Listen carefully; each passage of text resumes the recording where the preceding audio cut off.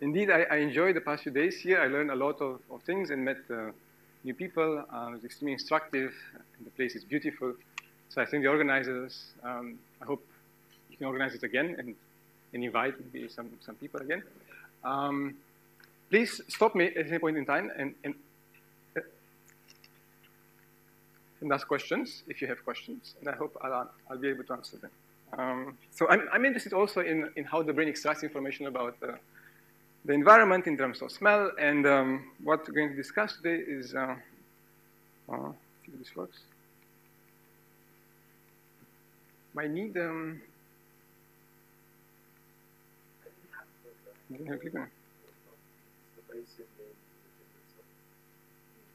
oh, here.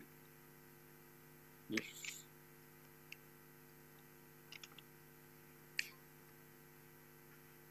Okay. Good.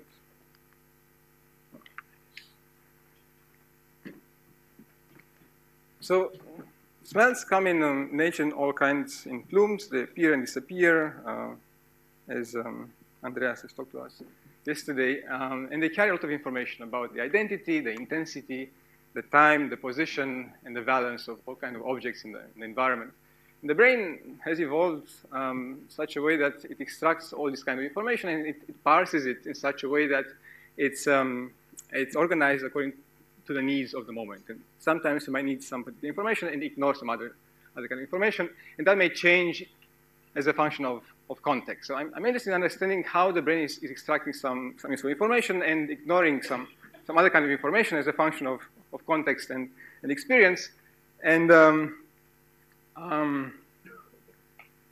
we think that the brain is using a mix of feedforward and feedback signaling. And one attempt is to observe the brain in action by monitoring and manipulating the activity of inputs and outputs and feedback loops as animals are engaged in behaviors, and hope that if you collect a large number of such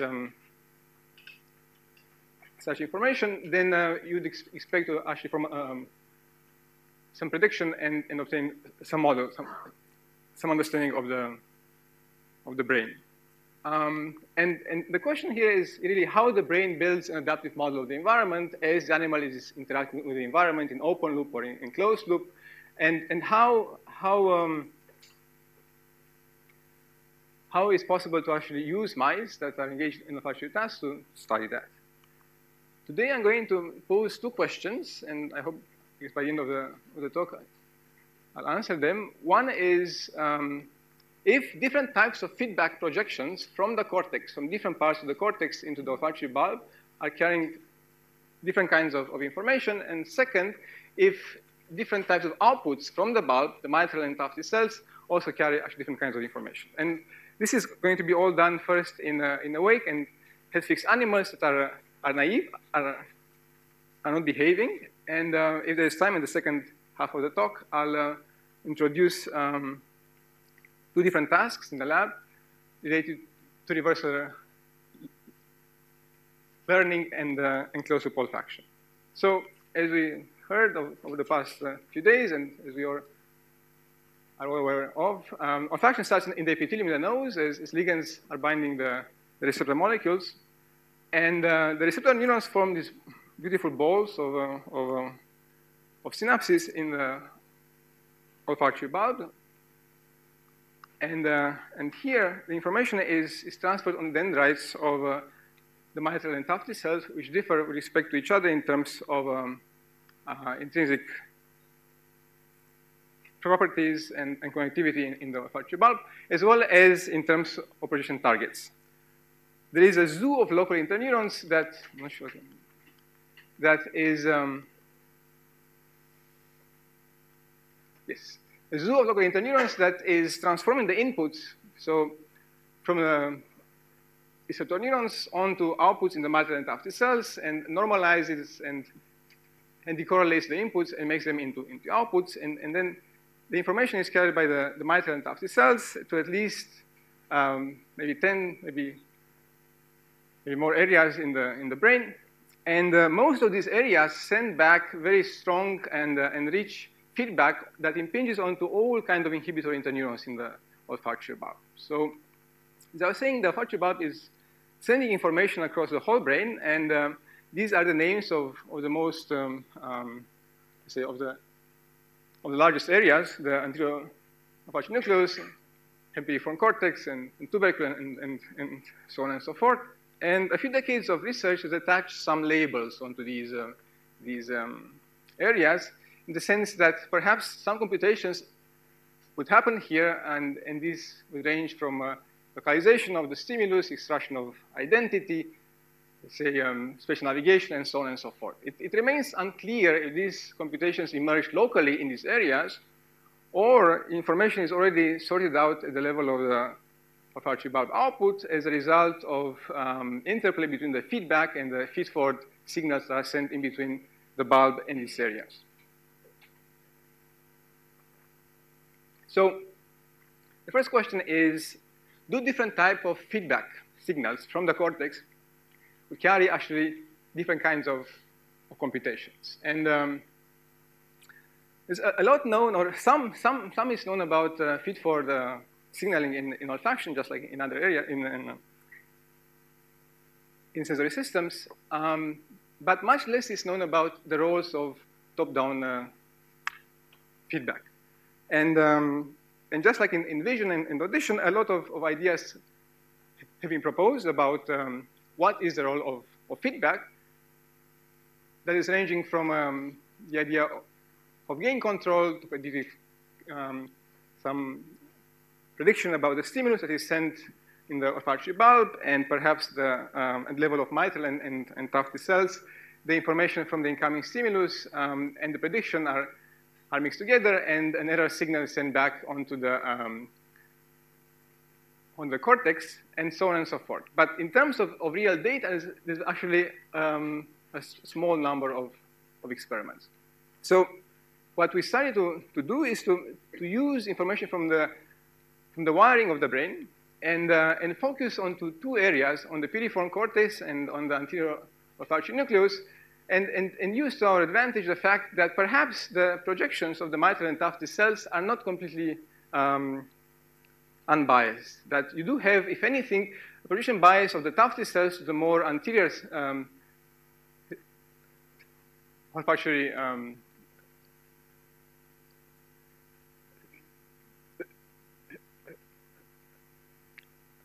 streams, and therefore we think that or has been shown that Tufty cells are projecting onto the anterior olfactory nucleus and the tubercle, whereas at the same time the mitral cells send information pretty much across on the whole brain, with as Charlie has reminded us a few days ago, as a function of birth and location on the surface of the olfactory bulb. So at the same time, what is also known from the wiring is that feedback that is coming from the piriform cortex or from the anterior olfactory nucleus is biased as well. So if you were to look at the feedback fibers that are coming into the bulb from the anterior olfactory nucleus and the piriform cortex, you'll see that the piriform cortex fibers innervate the deeper layers of the olfactory bulb, and the input from the AON is more spread out across all layers of the bulb. So what we started to do a few years ago is to try to label these types of feedback fibers and ask how does the feedback impact the activity of mitral and Tufty cells. And two great individuals in the lab, Honggu Che and Gonzalo Otazu, have taken this job.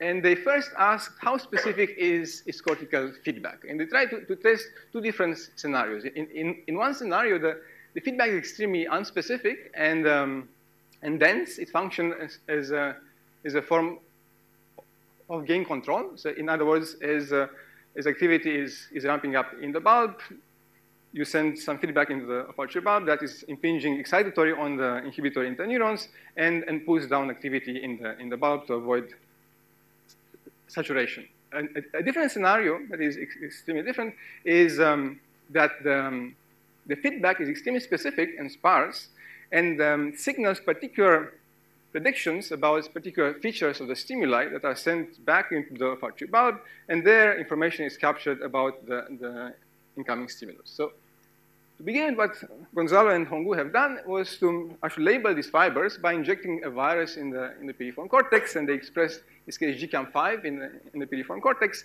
And they tried to then image activity in the olfactory bulb using a photomicroscope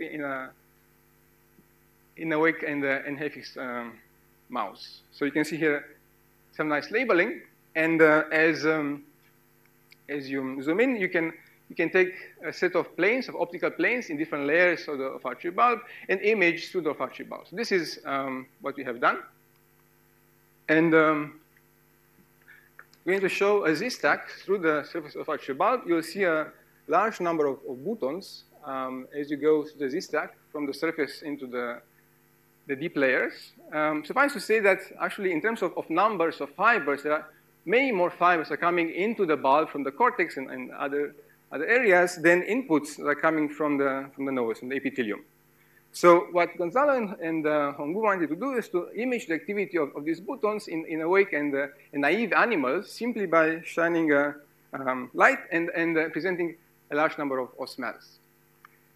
And what they found is, first of all, most of the boutons responded to no stimulus that you have sampled. It's still a small set of stimuli that was chosen somewhat arbitrarily, but about 65% of the boutons did not respond to any of these stimuli. And those that did responded so very sparsely. So if anything, they responded to maybe 1 to 2 different odorants. And that's not simply because there is something funky happening with the indicator, because if you stick an electrode in the piriform cortex and stimulate the piriform cortex electrically and image the activity of the boutons in the bulb, you can drive them. So the boutons have the ability to respond to odorants. It so happened that within the range of stimuli we have presented and the range of intensities, the responses are extremely sparse and odor-specific. And if you were to take a comparison, they're about 10 times sparser than the activity of the output neurons, of the mitral and tufted cells. Second, they simply observed 2 kinds of responses, which you'd expect normally: an enhancement of activity with respect to baseline and a suppression of activity. And in any circuit of neurons, you'd expect that to have a mix of excitation and inhibition. But the striking part came when it seems that there are 2 independent channels of information. Some boutons, although they respond very sparsely to odorants, if they respond at all to any odorants, they respond with the same sign. So if a given bouton, as shown here, each row corresponds to a particular single bouton, here is of odorants. So if a given bouton is responding by enhancing its activity with respect to baseline, to a particular stimulus, if it responds at all to any other stimulus, it will respond also by enhancing its activity. And that's true not only for the sparse responding boutons, but also across the whole population. And the same is true if you look at the suppressed boutons. If at all they respond to odorants, if they respond by suppression, they will respond by suppression across all odorants. So the fraction of boutons that respond by enhancement and suppression to different odorants is very small. We don't really understand why this is happening in terms of its substrate, if it arises in the cortex or if it's a mix of that and local modulation in the olfactory bulb. But we speculate that perhaps these 2 channels are used indeed as ways to make a prediction about the stimulus, and the kinetics of the enhanced responses and of the suppressed responses is different.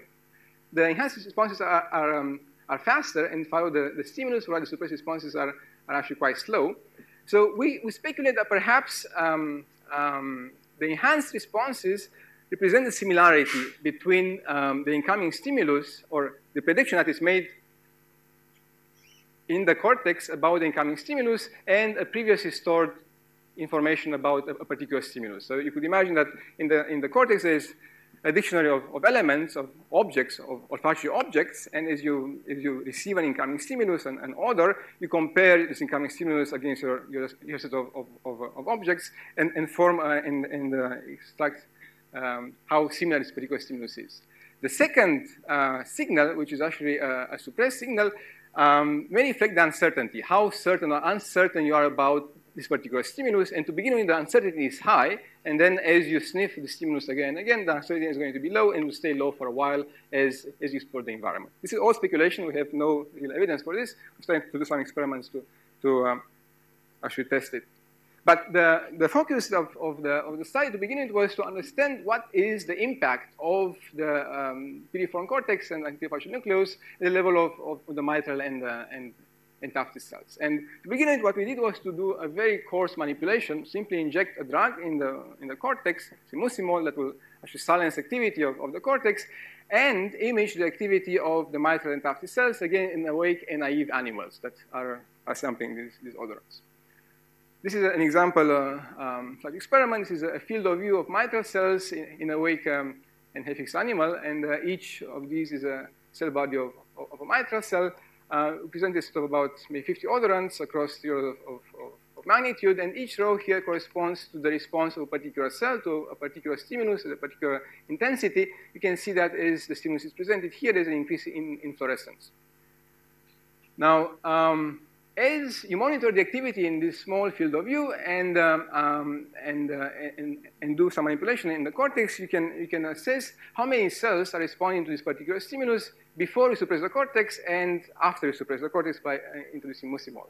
And if anything, you'd realize that after suppressing the activity in the cortex, both the number of responsive neurons, as well as if you were to, let's say, pick a few neurons here and show the responses as all the response vectors across all these odorants, the sparseness of the responses is decreasing. In other words, they respond to many more odorants, which is, in a way, is not surprising because the feedback is excitatory and impinges onto inhibitory interneurons. If you remove the feedback, you have less inhibition, and therefore you expect to see some increase in activity of the outputs.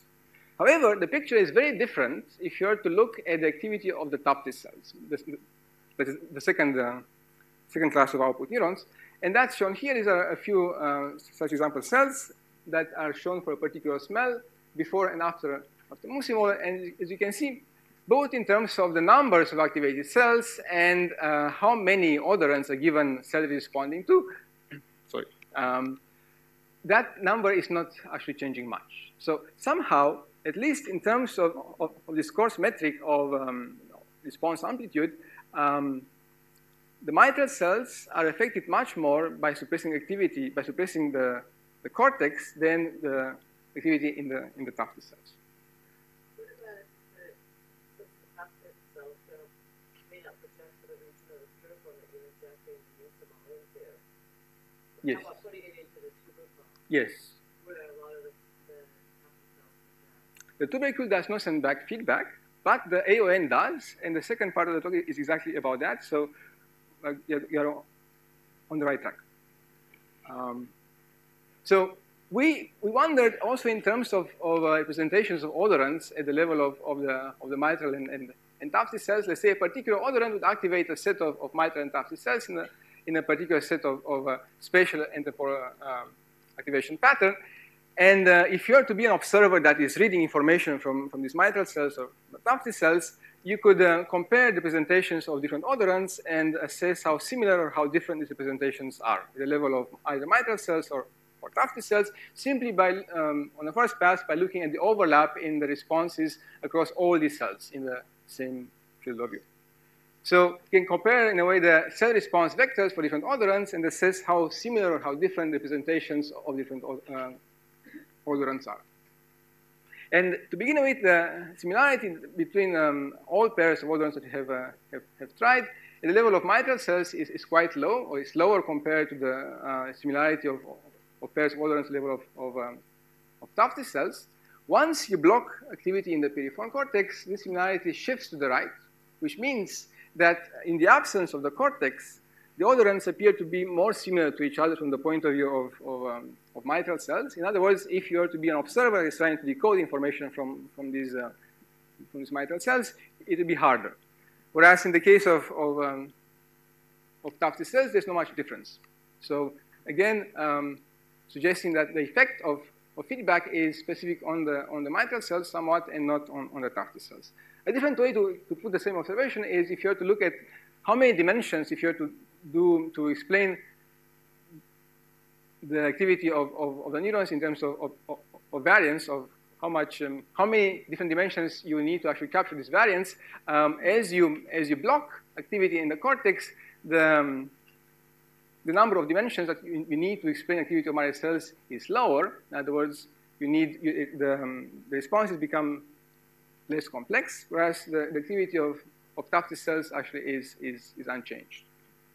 So I think we have uncovered a way of saying that the feedback from the piriform cortex aids specifically the separation of odorants only at the level or mostly at the level of mitral cells, and not so much the level of tufted cells. And clearly, we have wondered what is happening with the activity of these guys. Since indeed there's a bias in projection, the mitral cells project strongly to the olfactory cortex and less so to the anterior olfactory nucleus, whereas the tufted cells project more to the anterior olfactory nucleus and less so on the piriform cortex. We wondered if there is a similar thing happening from the point of view of tufted cells. So we asked, how does the feedback from the AON impact activity of tufted cells? And we did exactly the same experiment to image activity of tufted cells. In this case, this is an example of a control experiment where you injected saline in the, yes? The piriform injection to the ball, do they terminate into a layer, granule cell layer? Yes, yes. So on average, those are actually, the piriform projections are terminating on granule cells that interconnect yes, microcells. yes. That's exactly. And not That's one idea, and they're trying to actually test it. The projections from the piriform cortex seem to innervate the deep layers of the bulb more so than projections from the anterior olfactory nucleus.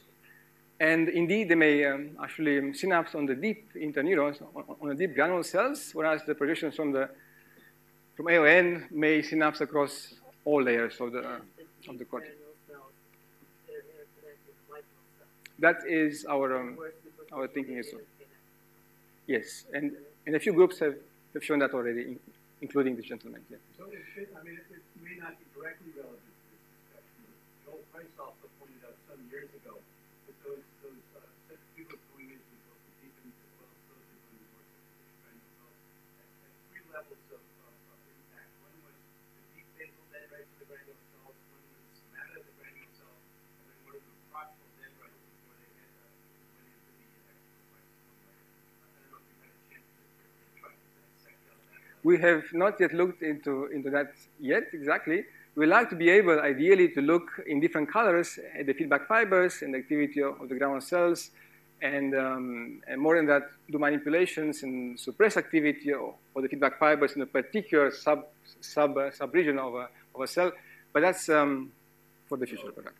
So we started with extremely coarse manipulations, and in this case, looking at the effect of injecting mucimol in the AON on the tufted cells, and indeed compared to the saline control, there's an increase in activity as you suppress activity of the AON at the level of tufted cells. So similar to what we've seen in the case of mitral cells for the piriform cortex, if you suppress the AON, the firing of tufted cells is increased, and this effect is much stronger. So here, what is plotted is the distance from the regression line with respect to saline for tufted cells. So each dot here is one cell odor pair across the set of odorants we have used, and this is shown from the point of view of tufted cells as you block activity of AON or of piriform cortex, and you can clearly see that the central effect is much higher for the suppression of AON. And complementary, if you're to look from the point of view of either tufted or mitral cells, if you suppress activity in the AON, the effect seems to be much stronger on the tufted cells compared to the mitral cells. There is actually a small effect on the mitral cells as well, but there is a strong preference towards boosting activity of tufted cells as you suppress activity of AON. So it looks like there are two different channels. And in terms of representations at the level of neurons, of odorants, Again, you can compare different odorants in terms of the overlap in their responses of mitral and tufted cells. And as you'd expect, as you block activity in the AON, the similarity of odorants from the point of view of tufted cells is increasing. In other words, if you were to be an observer and try to extract information from the tufted cells about the similarity of odorants, it would be harder in the absence of input from the AON. And this effect is much stronger for the tufted cells compared to mitral cells if you suppress activity in the AON.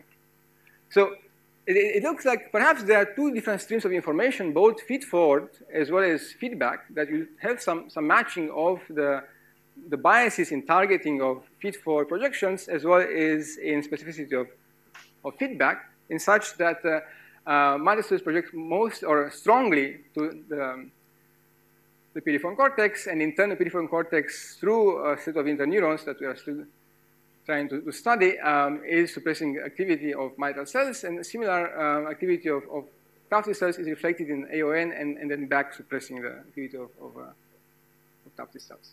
So if this is true, then you do need a substrate, and we're trying to understand if this is actually happening at the level of the ground cells indeed. And the idea is that both AON and piriform cortex project and synapse onto ground cells, maybe the piriform cortex in the deep layers of the bulb and the AON across a few different layers, and in turn the interneurons inhibit activity of tufted and mitral cells. So we started to actually image the activity of the ground cells in awake and naive animals, and ask how the activity is impinged upon if you suppress activity in the piriform cortex or in the AON, and see if this idea is actually true or not. So perhaps there are actually different subsets. And these cells are known to be many. So actually, if you look at the bulb, about maybe 90% of all cells in the bulb are ground cells. And they're also known to be very silent if you record in an anesthetized animal.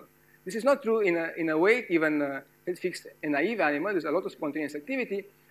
And upon blocking activity of the cortex, the piriform cortex, we noticed that we see both a decrease in drive, in spontaneous drive, as you'd expect, but also in some cases, you actually see enhancement of activity, that as you remove activity of the piriform cortex, actually in a subset of cases, you actually boost the spontaneous activity of ground cells. And that's a bit surprising because the expectation is that the feedback is excitatory and impinges on these ground cells, but I'll maybe tell you why we think that is the case.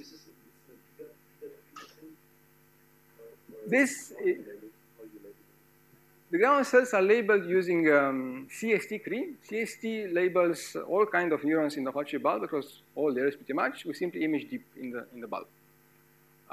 But the same kind of data you can get if you simply inject deep in the bulb a virus and image, you will see very similar activity. So you get to send all the interneurons in the ground layers. Yes. And the small ones. Yes, and also on top of that, you can find ways to label in different color the deep short-actin cells, for example, and compare the activity of deep short-actin cells and the ground cells. Yes, question? Yes, that is the problem. That although we claim we are good at imaging, we are able to only image the superficial layers. So superficial means as deep as about 500 microns, but this is still somewhat superficial because if you're to go to the structure of the bulb, there are going to be layers of ground cells, layers after layers after layers, until pretty much 800–900 microns deep. And the dendrites of these deep cells probably are contacting the lateral dendrites of mitral cells, whereas the more superficial ones may contact the dendrites of tufted cells and mitral cells. So we are limited to some degree by how deep we can image. And we're trying to actually go around it, as I'll talk about in a second. Also, if you were to look at odor-induced responses for particular cells, cell A and cell as you remove activity in the cortex, the response is abolished. But in some cases, actually, you boost the activity of the cell. And interestingly, this effect appears to be cell-specific and not odor-specific. In other words, if at all a given cell is responding to any of these arbitrary odorants that you are presenting, if you see an effect, because in about half of the cases you don't see any kind of effect of blocking activity in either the cortex or AON, if you see an effect, it seems to be a specific sign. So the polarity of the effect is either enhancement for all cell order pairs at this particular cell response. So if for all odorants at this particular cell response too, all these are enhanced, whereas, and similarly, it happens for this cell and this cell and this cell, whereas the responses of these cells are all suppressed. And perhaps we still don't understand actually how this is happening, but it suggests that you have very specific connectivity of the feedback fibers at the level of particular cells, and perhaps these two channels of enhanced and suppressed boutons may be biased in a way. Yes, question? So in our hands, I mean, it could be simply our hands. In our hands, about half of the cells we do not see any effect of the drug, and the rest half, about a quarter were enhanced, and about 3/4 were suppressed. Yeah. So as you'd expect, the more frequent event is suppression. You remove the excitatory drive, but in about a quarter of the cases, you actually see some boosting of activity. And perhaps one explanation for this, which is again a bit hand-wavy at this point, is that feedback doesn't go only onto those on the ground cells, but also on many other interneurons, and maybe even also on the output neurons. And one class of such interneurons has been described as deep short axon cells, although they actually have very long axons. And these particular cells get strong feedback from the cortex, and in turn, they actually inhibit the activity of ground cells. You could imagine ways in which, by removing the excitatory drive, you could actually induce both lack of activity as well as some disinhibition of activity of ground cells.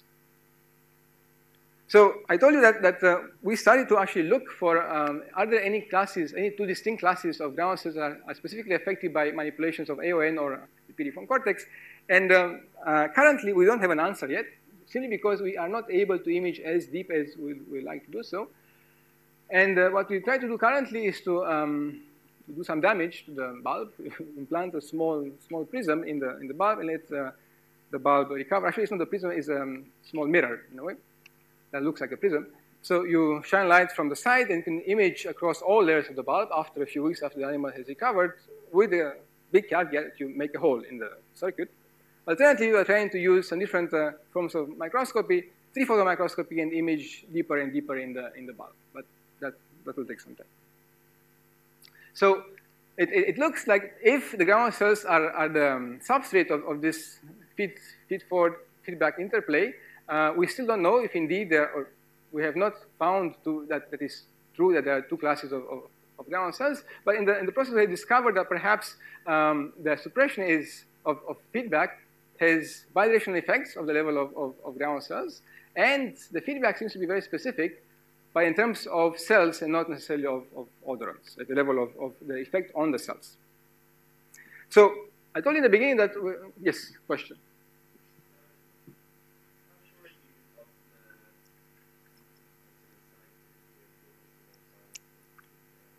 I'm not very sure at all.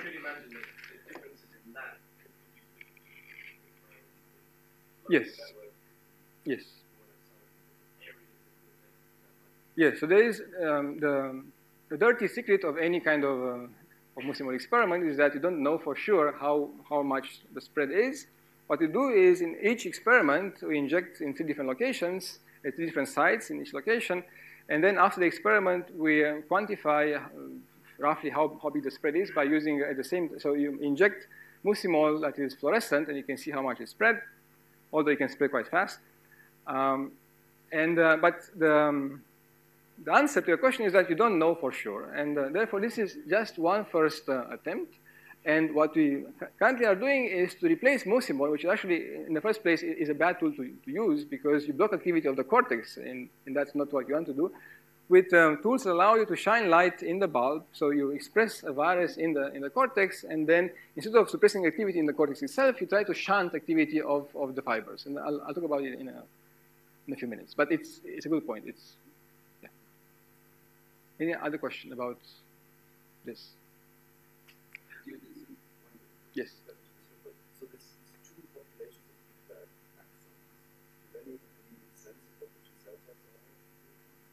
I don't. Different cells. It only looks consistent. You think there are different cells because the responses are so strikingly different? I mean, if I'm not mistaken, that the one type of axon is always Suppressed, yeah. and one is always Yes. cell will be always suppressed. I mean, if you believe that indeed the activity that we see in the axon at the terminal is a proxy for the firing of the neuron, that is true. It could also be that there is some complicated and not understood mechanism of local modulation in the bulb, but I don't really believe. But it's true that actually, if you record in the cortex, people have reported that they can find cells that are mostly enhanced and mostly suppressed. So it could be that indeed there are cells in the cortex. Now, if this is a genetically identified type of cell, or this arises simply by wiring, by what kind of inputs it gets, I mean, it's a matter of debate what you define to be a cell type. So I have no idea, but I hope that one day this gentleman here may find some markers that would allow us to actually label them. Yeah, so it's still unclear. Yes. Are there three types of granule cells interspersed randomly? So the ones that don't respond, the ones that are Yes, they are. just Yeah. no arrangement. No special arrangement. We lost hope of any kind of special arrangement. And not even odor-dependent spatial arrangement, just the niche. Yes. So in the same small neighborhood, you can have all kinds of effects. Okay. So I started from the feedback side, but clearly there are two streams of feedforward information, the mitral and tufted cells. And Orko and Honggu and Fred in the lab have wondered to begin with if they carry different kinds of information in the beginning from the point of view of extracting information about the concentration of the stimulus and identity of the stimulus, or extracting identity information independent of concentration. And if you were just to image the activity of mitral and tufted cells, again in awake and naive animals, you'd immediately realize the responses of these cells, and by no means we are the first ones to show this, has been shown over and over again, they actually are quite different. That the responses of mitral cells are quite sparse and not so monotonic as you increase the intensity of the stimulus, whereas the responses of tufted cells are quite dense, so they respond a lot, and as you increase the intensity of the stimulus, you get stronger and stronger responses. Now, if you are to average the response of a particular cell for a particular concentration, and then plot the response curve across different concentrations for this particular cell, for both tufted and mitral cells, it becomes quite obvious that you can't really rely on single cells to to extract information about identity and stimulus intensity, because as you change the intensity and the identity of the stimulus, the response of the cell is changing in quite unpredictable fashion. So therefore, individual cells are poor encoders of both identity and intensity. And then the next best regime, or the next simplest regime, will be a linear regime, indeed. If you look at a set of neurons and ask yourself if the behavior of mitral and tufted cells is amenable to linear decoding or not.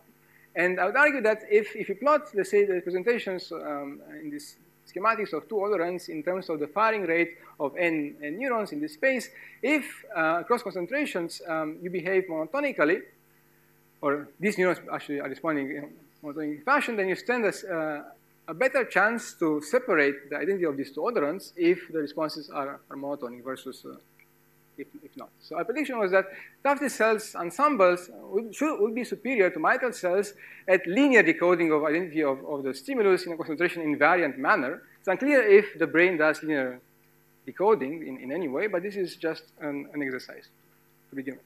So we try to train a classifier and formally, let's say, for a set of 5 odorants across 4 different concentrations, let's say, train 5 hypothetical classifier neurons to extract information from the experimental data from the mitral and tufted cells with different weights. And train them using sparse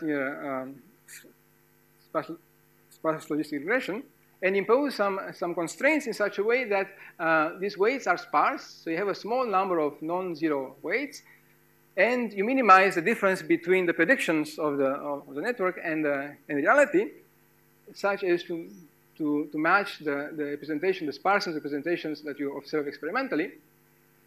And for example, the job of order 1 neuron would be to respond to any concentration of stimulus 1, but only to stimulus 1. The job of order 2 neuron would be to respond to any instantiation of stimulus 2, and so on and so forth.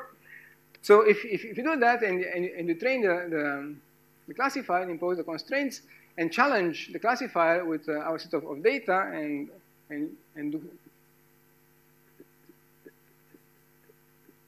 some validation, then you'd actually see that indeed the performance of the classifier is much higher for the activity of Tufty cells compared to the activity of mitral cells. So if the brain would be to do linear decoding of identity in terms of invariance of concentration, the Tufty cells would actually be superior. And that's perhaps becoming more interesting as you go back and think about the projection patterns of Tufty cells. If it's true that Tufty cells project mostly to the anterior facial nucleus and the tubercle, then perhaps these areas also have access to, or are also in a position to compute information about the identity of the stimulus.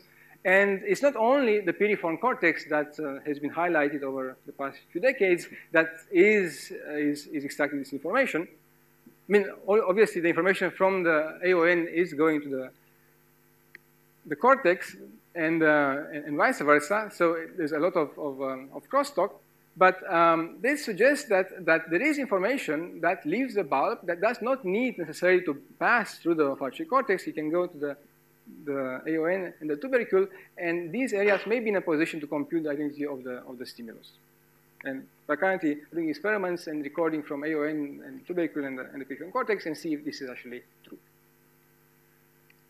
More than that, what we have shown you so far was pretty much an exercise of futility, because all these animals are awake and head fixed. They're not doing anything. They're just experiencing this odorance. We like to understand if these loops of feedforward and feedback signaling are engaged in the way that we predict through these humble experiments, as mice are actually engaged in concentration reporting and identification of odorants. So the same animal is going to be trained in reporting either a change in concentration or in a different session of a change in identity of the stimulus. And what we like to do is to suppress activity of the feedback from the piriform cortex or feedback from the AON and image activity of mitral and Tufty cells and test if these manipulations have differential effect in terms of reporting one feature or the other, or perhaps these two features, concentration and identity, are actually not what these particular areas are important for, but something different.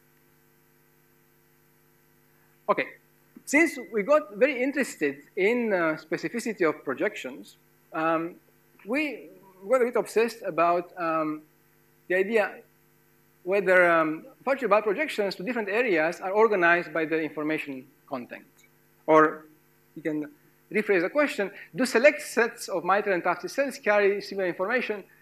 If they do carry similar information, do they project to similar areas? And perhaps to begin to answer this question, we first pose a question about the anatomical projections from the mitral and Tufty cells to the rest of the brain. Are there any biases at the level of single cells, single mitral cells, or single sets of, or at the level of single cells, can you see any biases in terms of what areas a particular cell is projecting to?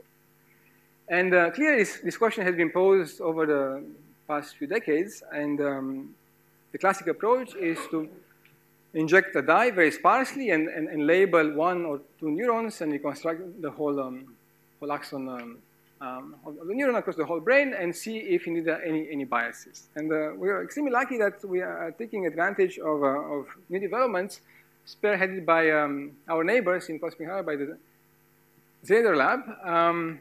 So we are using DNA barcoding of neurons and sequencing to answer this question.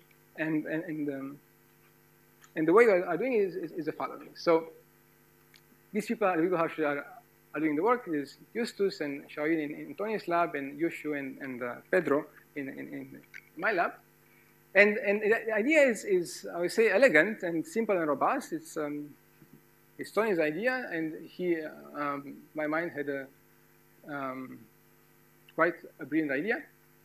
Because it's very simple. All what this method entails is to express a large diversity of barcodes virally, and do it so in such a way that a given barcode is going to infect one cell at a time. And then if you are interested in the statistics of projections of neurons from one area to n other areas across the brain, all we have to do is to extract the barcodes from the injected area and the areas of interest and sequence them and determine what barcodes are present in area 1 and 2, or 1 and 2 and 3, or 2 and 3, and so on and so forth. So in one experiment, you can actually, because you can express a large diversity of barcodes, a few 100 million by now, you can be quite sure that you can uniquely label on the order of a few thousand cells per brain. So as you go from having 1 or 2 or 3 cells labeled per brain and basically actually slicing the brain and reconstructing it, now in one go, if you are not really interested at the high spatial resolution, simply understanding what are the chances of cells from the Fauci bulb to project to the tubercle and the AON, but not to the amygdala, or to the amygdala and the piriform, and so on and so on and so forth, then you stand a chance to actually do that. Now we done a proof of principle experiment with this idea by labeling a small nucleus, LC, that contains about 2,000 neurons. In the field, there was a debate whether these neurons, which are projecting across the whole neocortex and the olfactory bulb, are they ramifying? So a given neuron, does it send branches across the whole neocortex and the bulb, or particular sets of neurons project to particular areas? And I would say the classical model, although there's been a debate for a long time, was that the neurons would project indiscriminately across all areas. Using this idea, this MAPSIC idea, in injecting the LC, you actually see a very different picture. So here what is plotted is the identity of the neuron, which is the identity of a particular barcode, against different slices that are taken on the anterior-posterior axis of the brain.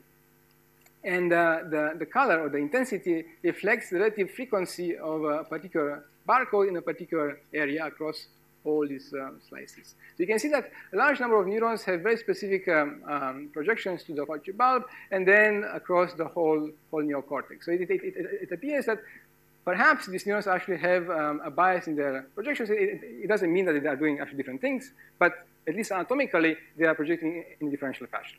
So we wonder if, by any chance, a similar or a biased view will emerge for the activity for the projection patterns of mitral and Tufty cells. And we have been trying to inject the virus in the olfactory bulb and slice the rest of the brain and extract tissue to begin with from 6 different areas and determine the statistics of projections.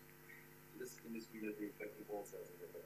Yes. So on the first pass, we don't know. We don't know if they are Wandler cells or Tufty cells. What we are doing currently is to actually slice the olfactory bulb itself and pick cells from the dorsal surface, the ventral surface, so the dorsolateral aspect and the medial-ventral aspect, and also separate between the mitral cells and Tufty cells. But in the first pass, no. And yes. About the control experiment. So Lindsay Schwartz and Lucian Hall did the rabies training. Yes. And are they reaching opposite or similar? No, the conclusions are actually consistent with each other. There's just a difference in method. So the Lucian Luo lab has not had the ability to have single cell resolution. So if you were to actually look at bundles of cells, you can, or if you were to pull together cells, you will see that indeed you get projections across the whole. Resolution. Exactly. Yeah. Yes. The other thing about that paper is that was a tendency. It wasn't absolute at all. But in any case, I agree with you that you need a separate metric to actually to test these ideas, because you are limited by how much RNA you can extract and how much volume you can extract and so on and so forth. So what we're trying to do is to compare this with what you'd get if you do imaging as well. Now, if you take this approach to the olfactory bulb, and this is, again, very preliminary data. We only have 2 brains analyzed, and these are the first 2 brains that usually the person who has been doing it has ever touched. So perhaps should keep that in mind. It looks like perhaps we do have some biases, that these are the barcodes extracted from AON, the piriform cortex anterior and posterior, the tubercle, amygdala, and endocrine cortex, and so on and so forth.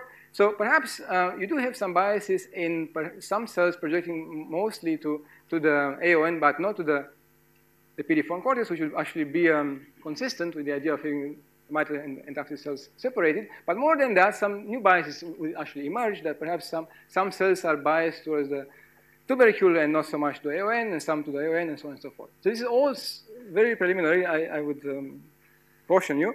Now we are trying to do this properly and really slice the brain at fine resolution, and from each slice extract all these areas of interest, and in a way for each barcode create a vector of projections. And then what we like to do, and which will be probably a very tedious process, is to compare the functional responses of the mitral and tufted cells in vivo that you obtain by imaging with odorants, and ideally not with arbitrary odorants, but odorants that actually mean something to the animal in a mouse that is actually engaged in a particular task.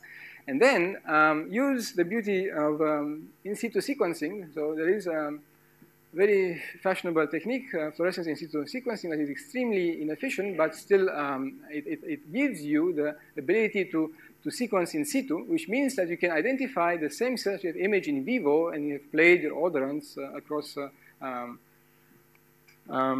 the impact brain in the slice, and then sequence the barcode from these particular cells, and then determine through MapSeq the projection patterns of these cells. So you actually go from the functional tuning of the cell to the location of the cell in the olfactory bulb and the projection patterns across the whole brain. It could be, again, that you will not learn much from it. There's no guarantee.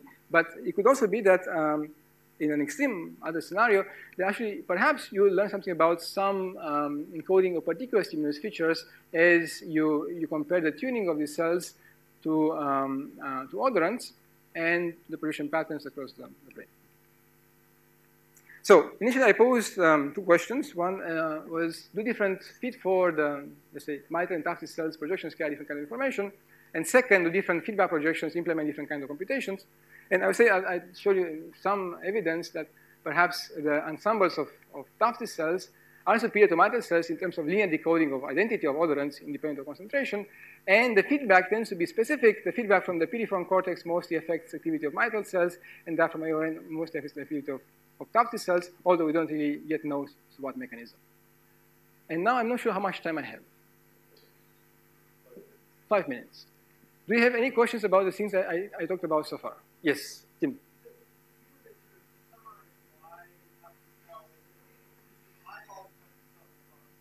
Yes. Yes.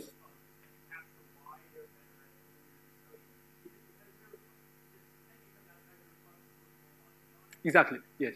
Yes. Yeah. Yeah.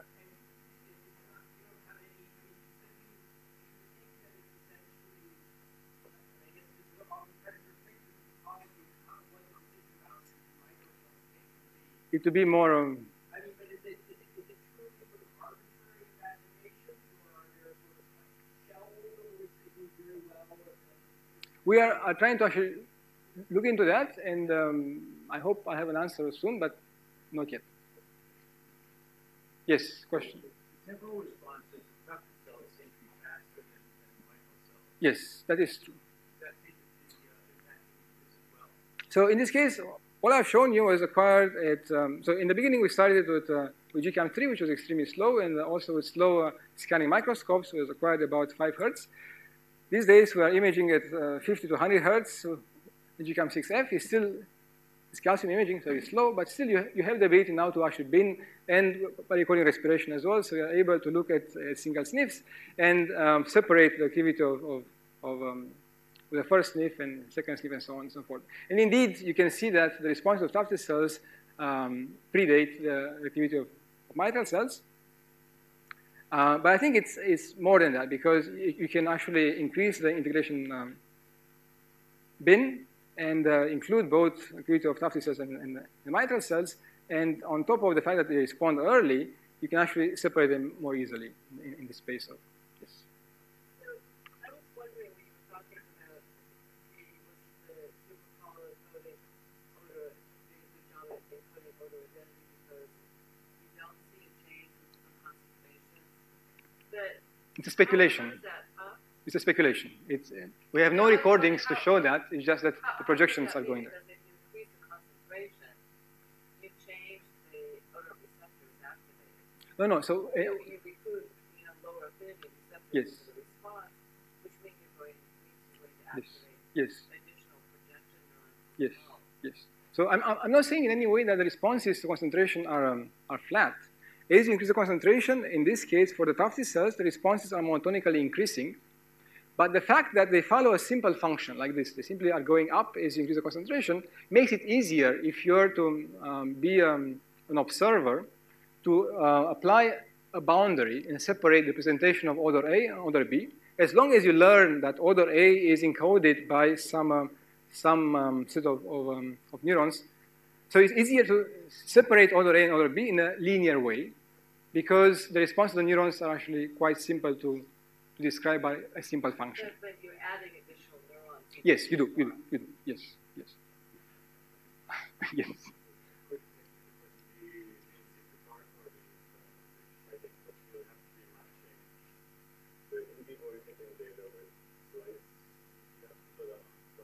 You have to do that on slice. So you have to, yeah, you have to take these stacks, you have to slice the brain, you have to then find the same cells from in vivo to in vitro. It sounds very, very awful, and indeed it is awful, but it has been done by a few groups already, by Tom Mershich, and algorithms help, actually. It turns out that it's not so hard these days. But it is indeed tedious, and you'll have a small number of cells to begin with, and then there'll be a few iterations until you actually get better. And even on top of that, the efficiency of FISSIC or FISSIC, different versions, at this point is quite low. So you will, this is not going to be, to begin with, a high throughput method, but because it's sequencing and because there's a large market, my feeling is that, or my prediction is that because of that, in a few years, this will become standard. So now it's crappy. It's very crappy, low efficiency, and it's tedious. But I would say that it has some hope for it, at least. Okay. Maybe if you allow me for 2 minutes, I want to tell you something about the behaving brain, not only some animal that is there. No? 1 minute. Okay. Then I will skip all this, and I will. Okay, I will just give a teaser about something that actually I'm extremely excited about at this point. It's very early on, but to my mind, it has the power of answering some interesting questions. And that is having an animal that is head fixed, which allows you to do manipulations and imaging and so on and so forth. At the same time, having the animal in charge of the stimulus. So there's clearly a huge difference between having an animal that is passively exploring, is getting all kinds of inputs from the environment, either in the case of vision, if you are static and let's say some visual stimulus is coming at you, versus if you are actually immersed in the environment. And similarly, I would expect that if the animal is simply standing there, sitting there for many, many hours and smelling all kinds of things and trying to actually make sense of the world, that probably is very different from an animal that is moving. But perhaps you can still have an animal that is head fixed, which has some advantages, but give the animal the choice to control the stimulus. And Priyanka and Marie in the lab have done exactly this. In this task, the animal is head fixed and is learning to operate a joystick, a lever. And by doing so, is engaging a stepper motor, and the stepper motor has a belt attached to it.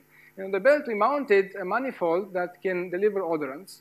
The manifold has a central tube that you can, a port that you're going to push the odor through, and a few ports on the left and right side that you use to give odor, to give air, such that the flow is not an issue. So what you want to train the animal to do is to use the feedback from the odor itself and localize the odorant without actually moving. So by moving this lever, they are going to start mapping the position of the smell on this axis. So they move the lever like this, and the smell is moving on this axis. They could also move the lever like this in principle, and the smell can go on this axis.